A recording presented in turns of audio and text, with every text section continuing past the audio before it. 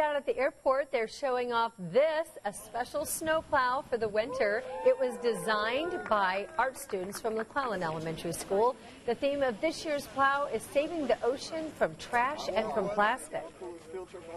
Yes, that study shows by 2050 that there will be more plastic in the ocean than fish.